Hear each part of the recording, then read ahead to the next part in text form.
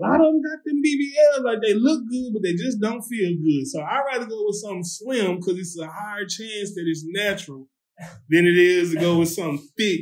And then, you know, you know what I'm talking about, dog. Hey, I ain't gonna lie, boy. It's a lot of. I was like that. I was never no BBL type of nigga. Yeah. I seen that shit. I was in Florida.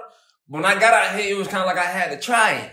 Yeah. And then when I finally tried it, I was like, you realize it's just fun to look at. It's just fun to look at. It's just fun to look at.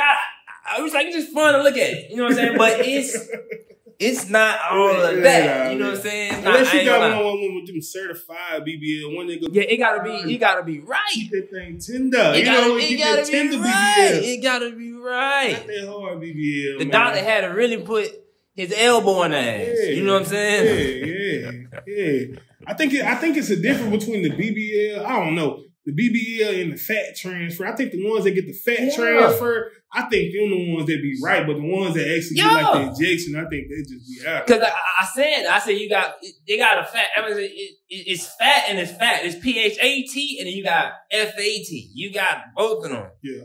You know what I'm saying?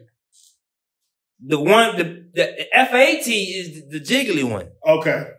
That's the more realistic one. Oh, the other one just look good. The other one just look good. That bitch a little stiff. That bitch a little hard. Yeah, you know what I'm saying? That you got to do a 3-piece combo on her ass. You ain't slapping that ass. You ain't slapping you.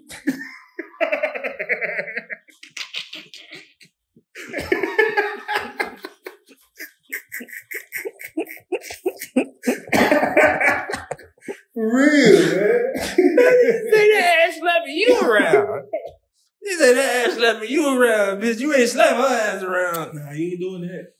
Listen, man. Not with that bad BBL. But yeah, so that's the reason why I like them slim thick, man. You know what I'm saying? Like, I ain't never really been into no really big, huge women. I mean, I'm a big dude, but I just never really been into huge, you know what I'm saying, big women. You feel me? I like curvaceous women now, but like just big, like nah. Yeah, because I say this. The thick ones, if you not charged up for the thick ones, if you come out here unprepared, if you ain't in the gym, you're gonna have a couple problems. Yep. You need to goddamn get right and goddamn get your stamina up, all that shit, bro.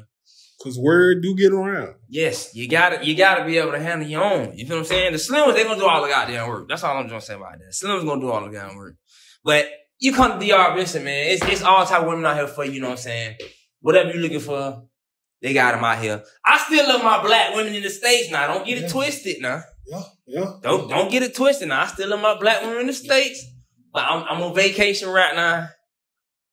And I'm having fun. You know what I'm saying? But that leads me to my next segment. Speaking of vacation, nice little segue.